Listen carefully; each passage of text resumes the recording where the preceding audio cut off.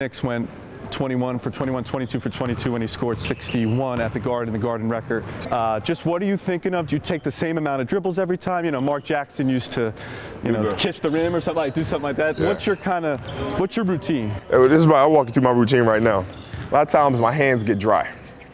Just because the game is tough to feel the ball. So a lot of times you'll see me either blow my hands or get some sweat from my forehead, dry my hands off just slightly. Then the ref will throw me the ball. Once I catch it, I'll roll it out. Take a breath, it'll settle in. 1, 2, 3. Square here. Keep your head steady.